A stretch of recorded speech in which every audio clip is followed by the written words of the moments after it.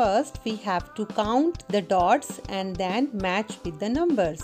1, 2, 3, 4, 5. Okay, 1, 2, 3. 1, 2, 3, 4. Where is 4? Yes, 1. Where is 1? 1, 2. Where is 2? Yes, okay. Now 1, 2, 3, 4, 5, 6. Where is 6? Tell me, where is 6? Yes. 1, 2, 3, 4, 5, 6, 7. Where is 7? Tell me, where is 7? Okay.